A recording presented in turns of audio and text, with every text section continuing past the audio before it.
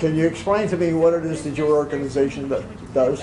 Yeah, absolutely. So the International Labor Rights Forum works on issues of global commodity supply chains.